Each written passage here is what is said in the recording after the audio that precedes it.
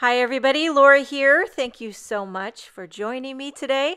I've got a fun project to share with you using my favorite and delicious Pinkfresh Studio Liquid Watercolors, as well as their Fruitastic stamp and die set. So I'm going to start dropping in some drops of these liquid watercolors. First up is key lime, then a little sky blue. Next is some aquamarine, then a little bit of sapphire, and lastly some lavender.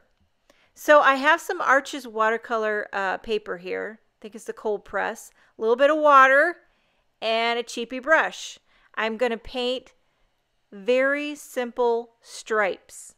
Nothing fancy. And I'm going so slow, but you wouldn't know it. I actually sped this up with my editing. That is how slow I painted these stripes. You do not have to go that slow, but I felt like I wanted to get a nice, smooth stripe. So anyway, I hit it with a heat gun after each stripe to make sure that it's bone dry because I don't want any bleeding. I want that beautiful overlap of color right there. So there is a stripe of sky blue. Now hitting it with the heat gun. Now I'm going in with the aquamarine. Now sometimes I dip it in the water to dilute it. I'm not sure. I don't want it to be too dark, but I don't want it to be too light. Trying to find that sweet spot of the right vibrancy. So there is aquamarine. Now next is sapphire, which can be really dark and vibrant. So I kind of diluted it a little bit too much. So as I was painting the stripe, I realized that's too light.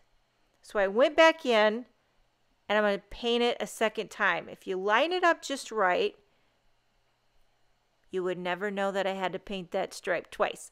Okay, so then heat that with the heat gun. This time I'm going in with the lavender. Pressing down and swiping it. Doesn't this kind of look like little strips of washi tape? I love how it looks. It's so simple and yet it's so pretty.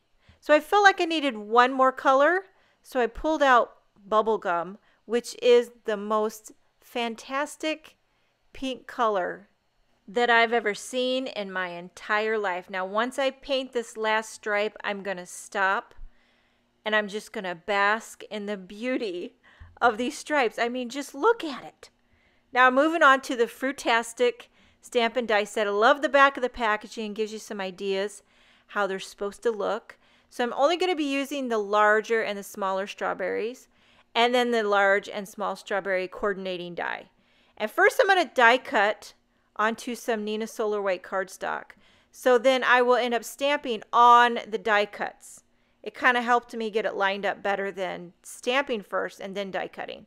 So I'm going to start with the larger strawberry, holding it down with one of those misty magnets, lining up that strawberry image, and then I'm going to ink it up with Tutti Frutti, Ruda, which is a Mama Elephant pigment ink. I have to sing it. You can't just say Tutti Frutti.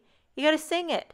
So I'm stamping it a couple times to get a nice pink color, and then I'm going to ink it up along the edge using Lollipop, which is kind of a reddish pink color, and I'll go back and forth between Tutti Frutti and Lollipop until I get a nice juicy strawberry. Then for the leaves, I'm going to line up that leaf image. I'll use two green Mama Elephant inks, which is lemongrass, and the darker green is mojito. So go back and forth between those two greens. Very easy, simple to do, but it gives you that nice dimensional look to your images. I mean, a flat inked up strawberry is pretty, but a gradient inked up strawberry is spectacular. My daughters, when they come to me with their art projects for high school, they're like, Mom, can you give me some suggestions of how to make it better? Which I don't know why they ask me. They don't think I know anything, but I always tell them the same thing. Find a way to add some gradient to your project. It just wows everyone. And then now for the sentiment, I'm going to emboss the sentiment from the Fruitastic stamp set. So I rub down those watercolor stripes with the magic powder bag. It's got to be bone dry if you want to emboss on it. Then I'll heat that with a heat gun. I cut down some foam sheeting to put on the back of this watercolor panel. I adhered the foam sheeting with score tape.